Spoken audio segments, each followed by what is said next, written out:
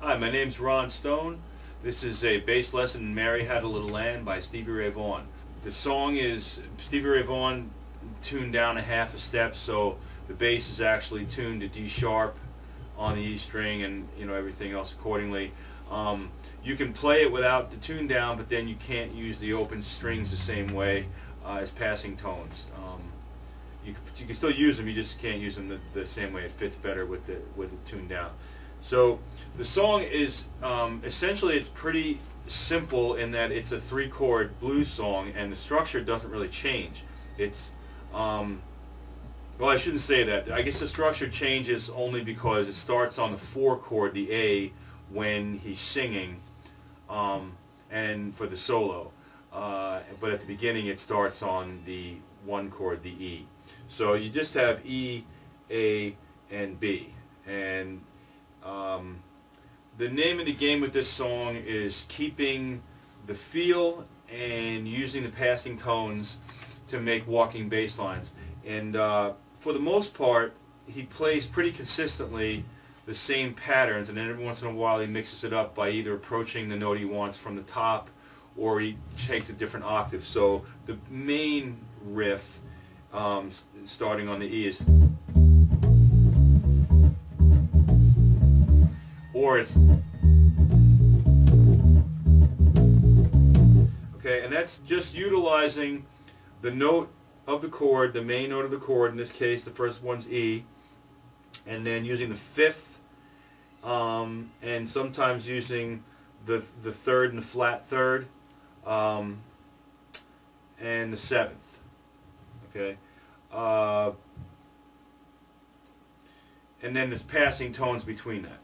Okay, so to create the bass line, I mean, I'm not of the mind that you want to do exactly what the guy's doing on the record, because what's the point? It's already recorded. I think everybody should make it their own. But you want the signature feel for it. So what you want to think about is, when I want to go from one chord to another, how do I approach it? Where does it exist? So E, for the most part, you're going to mostly use E as far as the root, right at the 7th fret. But the A, you can get it the octave, or you can get it the low. Okay, and he makes a lot of use out of that, or maybe not a lot of use, but he makes use out of that. And then the B, you can also approach from the low or the high octave. Certainly there's other places on the neck, but I mean it's economically, with the finger movement, to stay around this area. So the main riff again.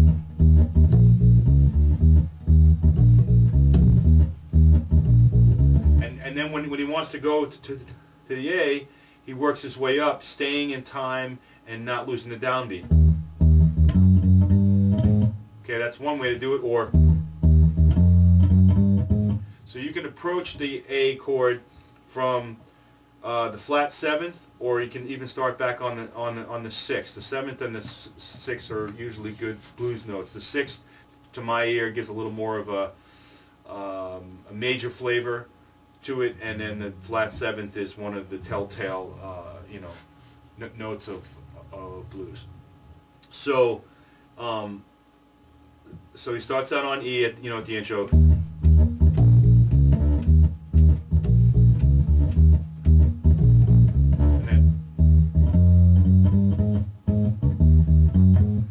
and then works his way back to that 1 chord. Now that's where the open string, and the way I play it, helps me, because when I go from the A back to the E, I go, okay, and I'm using anywhere in these notes, starting on A to C sharp to D sharp, depending on what I feel. So I can go, okay, or I can go. The big thing is to not lose the beat. So you got that, oh sorry, and so you use that 5th especially a lot to stay when you need to sort of tap before you're going to hit the E again. The 5th is really a key note to use, and it works that way when you're on the A chord too. So so let's take it from the E to the A.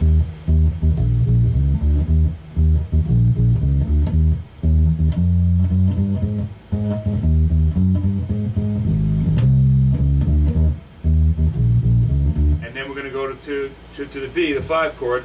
So in this case, I'm going to go down and use the octave. So I'm just going to walk up to it.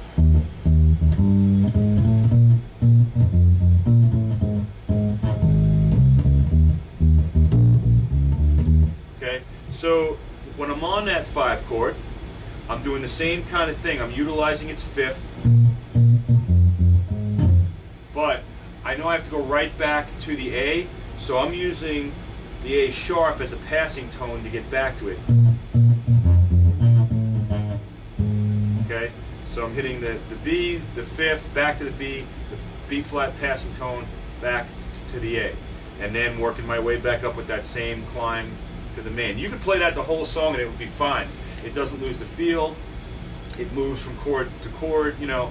But you know, we'll talk about a couple of other things. So let's just go through the progression real quick once, just to get the whole thing together.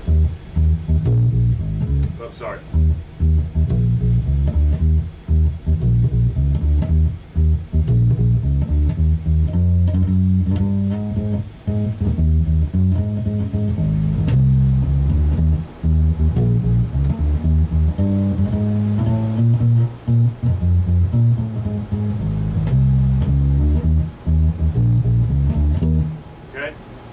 Basically the whole intro thing, and then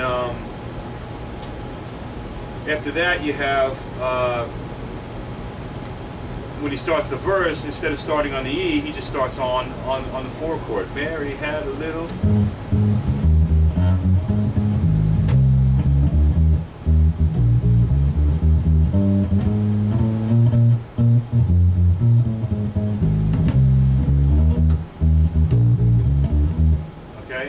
Right back in, so it cycles A, E, B instead of E, A, B.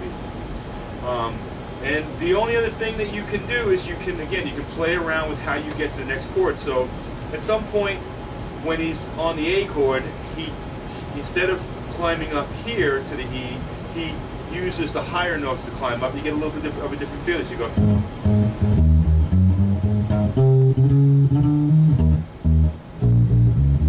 Okay, so I'm using the notes before the E, but then I'm coming back and hitting that same E, so I get that thumpy bass sound. Because if I use the high E, it would be, yeah, and I don't really hear that being used. You could, I mean, it's not really wrong, but okay. So then the other option is when you're on the A, you can use the lower A. So.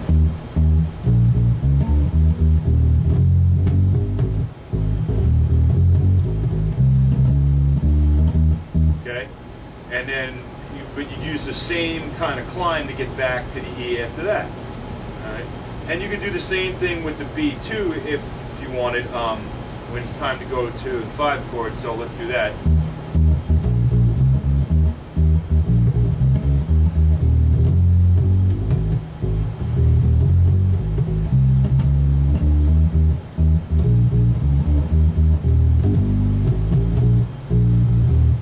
Okay. The other thing I heard him do, I think maybe just once, at least once, is he climbed back to the B as well, which you can do. So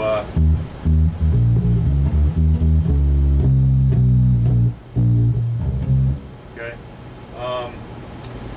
and so I mean that's really the main sort of tricks that walking bass lines use to get. And so I mean you can apply that same thing to the other octaves of the same thing. If you wanted to get to the 5 chord, I guess you could get to it from the high notes also. So